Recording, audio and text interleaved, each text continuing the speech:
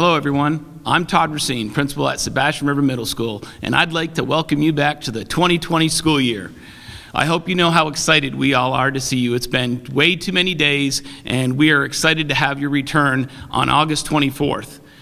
As you arrive to school, you'll notice some changes and some differences. First of all, with our arrival and dismissal.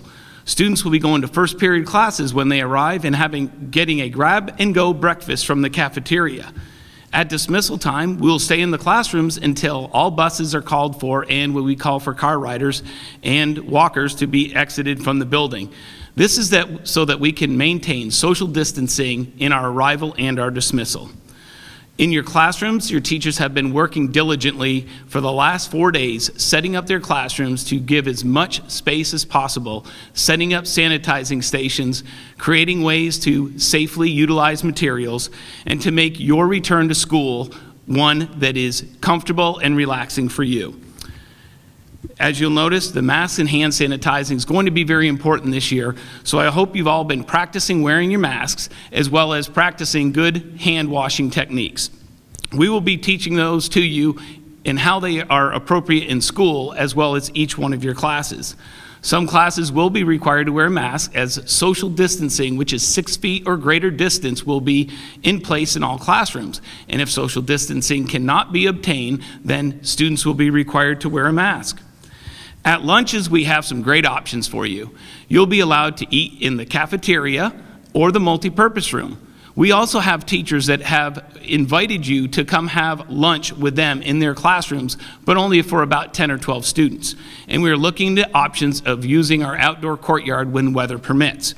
All of these different avenues for lunch will be explained to you on August 24th and the week that we return. Speaking about returning, we also have transitions from class to class.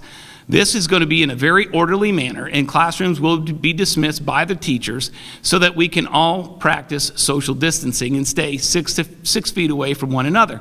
That's basically 2 arms length away from each other.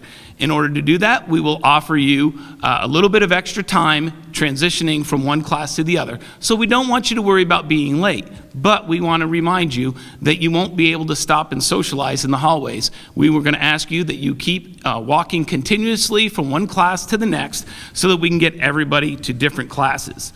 We are also allowing 4 students at a time in the restroom, but we have made other provisions for you to use the restrooms throughout the day when you're in your classes.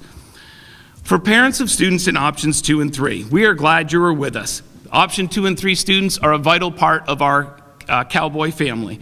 And I want you to know that every opportunity is still available for your students to participate in extracurricular activities and clubs, as well as you have the same resources to your guidance counselors, teachers, and administrators.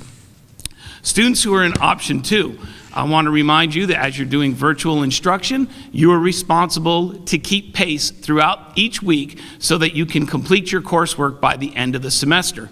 Although you have a little bit of flexibility as to the time of the day that you work on your assignments, you also have the responsibility to make sure you get them done on time and so that you can have the credit for yourselves at the end of the marking period.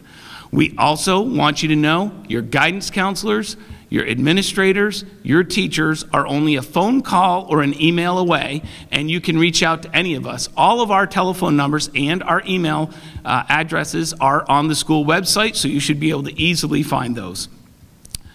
For option 3 students, we want to make sure that you are scheduled and you regulate yourself to sign in every day, as you'll be attending all of your classes on a daily basis.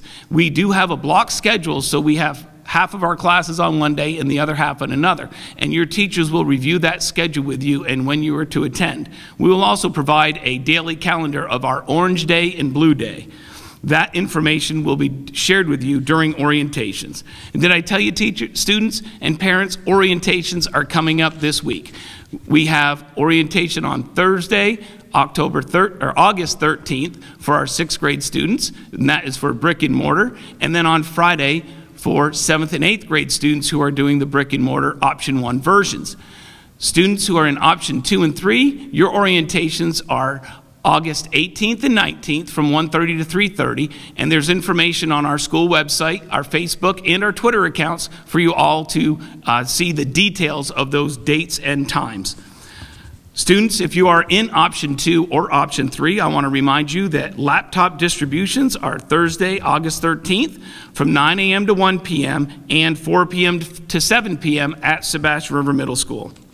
Again, everybody, we are excited for this return. Our staff has been working diligently to make sure that everything is safe and appropriate and healthy, and most of all, engaging and inspiring for each of you each and every day.